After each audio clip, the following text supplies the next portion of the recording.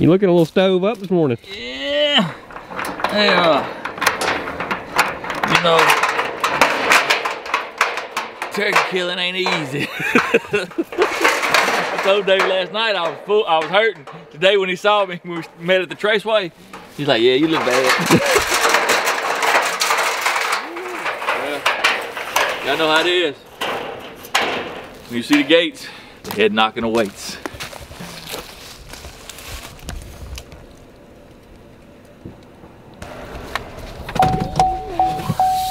Yeah, more hip bones hurting. More hip bones is hurting. Feel like I need to shoot it with a shot of WD-40 or something. We didn't crawl that far on them. They don't have to be far no more.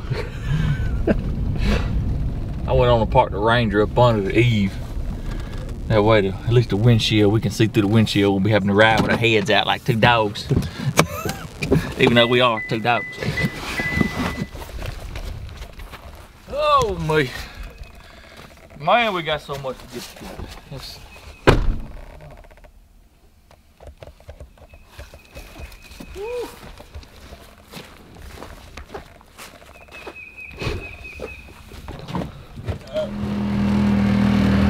almost Easter. And then we're gonna lose them cold fronts after Easter.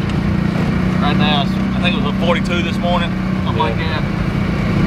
Still cold. Gotta enjoy it while we can. Yeah. Gonna be like dragon's breath before long. Be hot as all get out. Woo.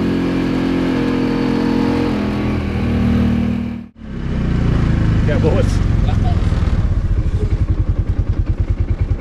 Yep. I had to make sure I had bullets. I gotta have more than what's in a gun, I can tell you that. First time I ever come down here trap, I caught 50 hogs in 7 days, and I dropped 6 times. They just kept coming in different groups. And I caught some big ones down here too. But I don't catch as many big ones as I used to. I don't know if I'm just knocking them age group down on places I trapped multiple times. I had one almost bite me. He was in my little small circle cage, and I was leaned over trying to video, or not, no, I was leaned over getting ready to shoot him. That's what I was doing. And they kept trying, I was trying to do this, and that dude jumped up, and on the video, I had the shoot video, I had it set up on my tripod. Yeah. That dude was like right there, yeah. I didn't realize how close it was until I saw on video.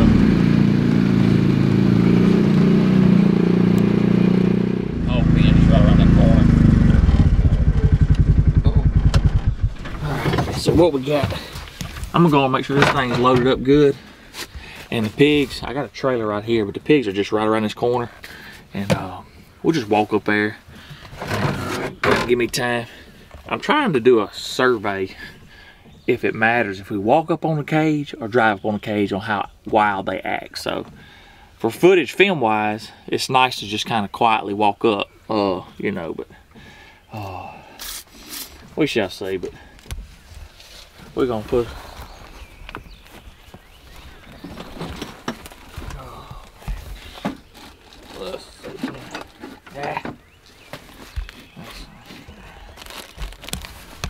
I like it. I'll put a few of them in my pocket. You better put a handful in your pocket. Yeah, I shoot straight. Them pigs just hard headed sometimes. We'll ease up here and see what we got.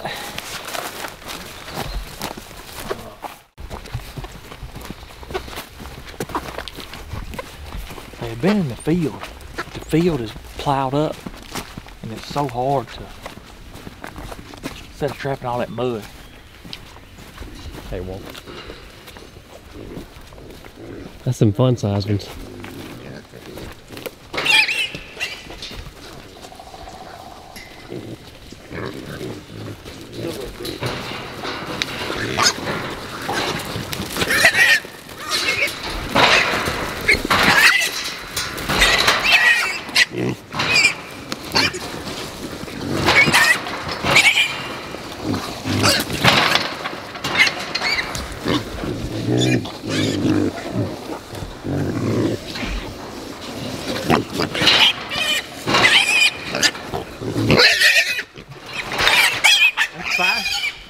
tell you what, if they was about another 50 pounds, they'd be hard to handle. They wiry. Don't know where this group come from. Oh, we caught some pigs on down the river a little bit, down the creek, and all of a sudden he said he had a camera on the tree over there. He said, "Hey, I got a few hogs and come over here." This is just a good bunch of shoals. Don't know where the mamas is or whatnot. Got one right there that didn't quite make it. He got kind of hung up on, got a neck wrong a little bit, but oh, Good size. I can't even count.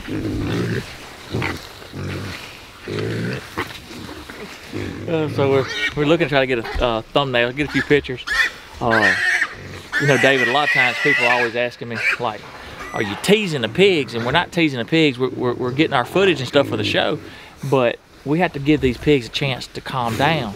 You know, a lot of people say you should run up there and just start knock them in the head and be done with it. Well, if you've seen how wild they are while we're just standing here, not this group per se, but other groups, then you understand that you can't just go shooting them like that. So these are pretty calm right here. But if you ever see us catch those big hogs and they're hitting the cages and they're doing all that, just remember, we're not teasing pigs. We're waiting on them to calm down so that we can make good ethical shots. And anyway, yeah, so we were looking for pictures and I was like, "You want me to get over in there so we get a good picture?" He's like, "Yeah, go ahead." I think it's like 15 or 16. Really? It's gonna be a good eating size right here. That's a good little haul. So that's like 16. We've got almost 30 out of here in the last 2 weeks.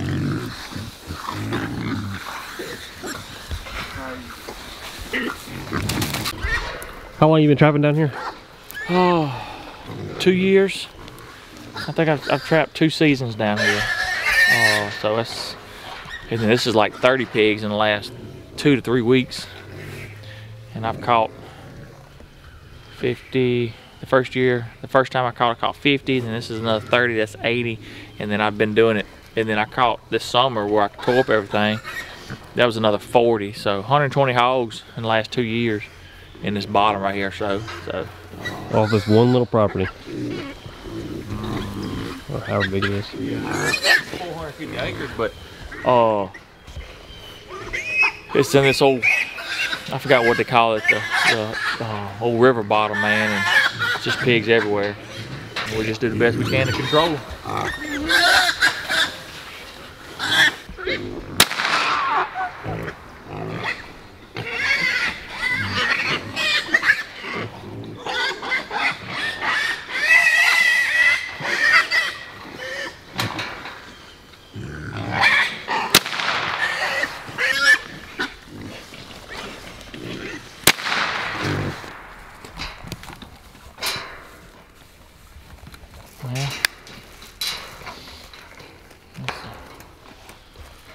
It's a mess, but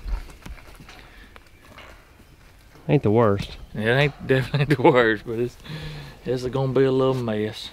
At least we standing on dry ground. Yeah, I mean, this is one time we don't have a whole lot of mud, so we gotta be thankful for that, that's for sure. It's another beautiful morning though.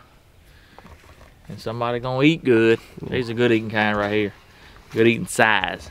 They'll knock the hide and the head off of them, put them on that smoker, and you can handle them. A lot of people, you give them big hogs, they can't handle them. These are handling size right here. Oh, we'll get a head count on them here in a minute. I'm gonna pull the Ranger up here, figure out how to get that trailer turned around. See if we can't get it figured out. So these pigs would you think they'd overrun deer and turkey populations, or Oh, most if you did not control them? Yeah, you gotta control these animals. I mean, there's no ands, ifs, buts about it. They're just big rats to me. You know, you ain't gonna let rats hang out in your trailer hood. And I mean, these things, you take 15 or 16 of these, going through the woods and just scavenging everything that's on the ground. There's turkey nests, that's oak seedlings, acorns, whatever it takes away, they just suck it up. And you know, baby fawns during that time. I mean, they can catch them too. You know, you don't think of that, but they do. And then just tear the land up on top of that. Just tear it up. So a lot of people always asking, why am I doing this, or why are we doing this, or why so many? Well, when it comes to wild hogs in the southern states of America, you don't want them. You know, you got to get them knocked out as fast as you can, and trapping is about the fastest way you can do it, the way we do it. So This is not your favorite part of it. the dragon? No, Oh. that too. But no, just shooting them in a pen. I know you talk about it a bunch. Yeah, I mean, a lot of people can't do it, and you have to do it, you know, and a lot of people always ask me, like, why don't you show the shooting? Well, I mean, it just ain't for everybody, and trust me, I've shot thousands and thousands a year, you know, and it's just part of what, as trappers, we have to do, you know, and I mean, it ain't the most wonderful thing to do, but you got to know that you're doing the right thing, and on top of that, you know, it is harvesting meat, you know, as well. So there's going to be families eat today that normally wouldn't be able to fill that freezer, you know, and so we're doing a good part on that too. But when it comes to feral hogs, they got to go, and it don't matter the size or the gender, it's got to go. So I'm gonna get this trap back up and get the Ranger pulled up here and see if we can't get them loaded up. And I gotta get my hair cut, so we're kind of rushing. I'm in a hurry.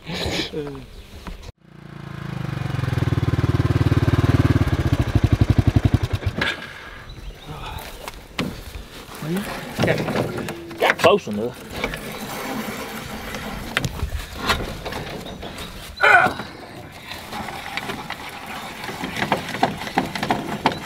Yeah, I had my buddy weld me a piece of angle iron in there, so maybe when I jack up with pigs on here, it won't fall over again.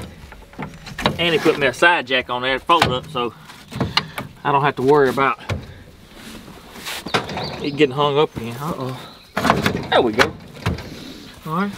Well, next thing is see if we can get this in there, whooped around somehow or another, because I ain't no truck driver. I got CDLs, but they ain't good. They ain't good because I can't drive. But see if we can't get this thing turned around in here somehow or another way.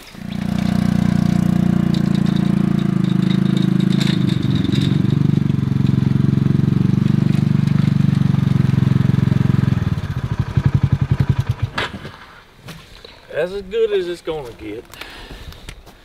Well, You should get sponsored by Lipton Green Tea, I tell you that. I'm telling you, man, I don't. Diet. I got on that diet kick. Know what it is. My neck was getting a little thick from all that sugar. This trailer's got some use, hasn't it? Yeah, and that's my good trailer. I think my whole trailer's over at Granny's house. I'm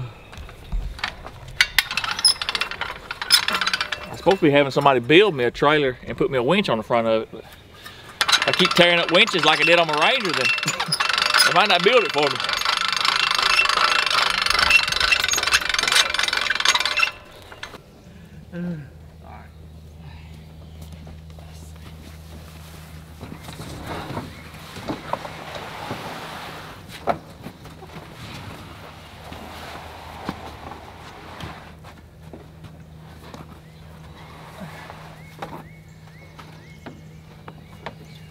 Wash them off.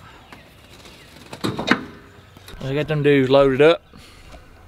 I'm gonna leave that trap set. This is one of these traps I kind of leave down here on this piece of property for right now. So maybe we have some stragglers, you never know. And the main thing is, can we get out of him? Because every time I got a trailer, it's trouble down here. It was looking a little rough a while ago. So we shall see. Let's roll with it.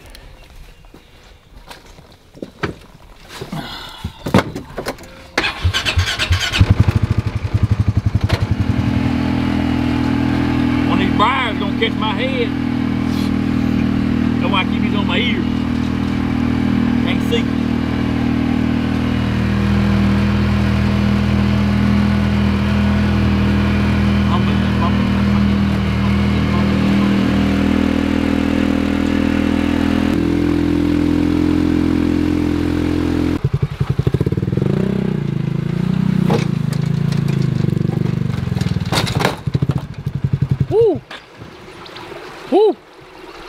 bottomed out right there. Did I?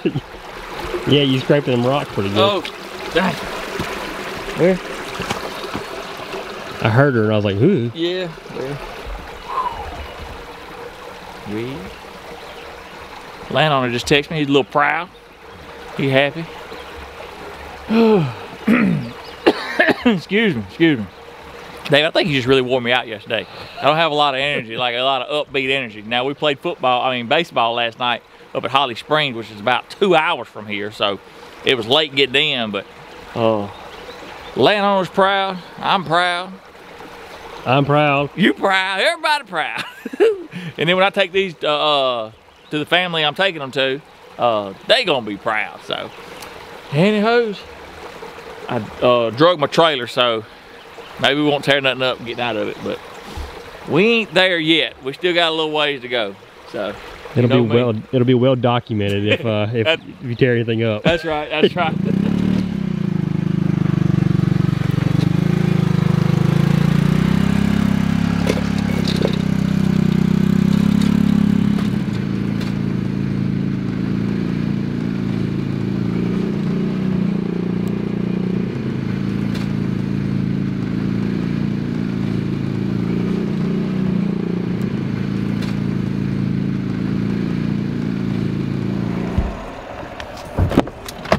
What you think? That's a wrap. Yeah, that's a wrap. We're supposed to go up here to the Traceway. We're gonna go up here to Traceway and get you dropped off. And man, I wish I had time. We could eat breakfast, but shoot, man, gotta get styled up. Well, we back at the Traceway. My favorite place to be, home of the steak, catfish, and seafood. You come through Matheson in the middle of the night, there's one light shining, and it's on the Traceway restaurant. Well, guess we can finish up a little bit.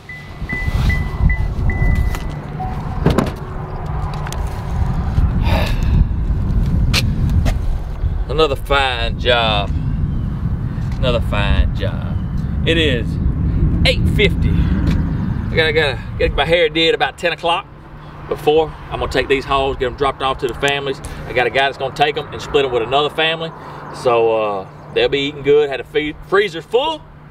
Hey, if y'all are ever in Matheson, Mississippi, stop by the Traceway. It's good for your soul. But any which way, man, I wish I had time for breakfast, but we got to get to rolling. Matt, I appreciate it. Thank you for everything. Y'all know how it goes. Y'all have a good one. God bless, and as always, Jesus loves you.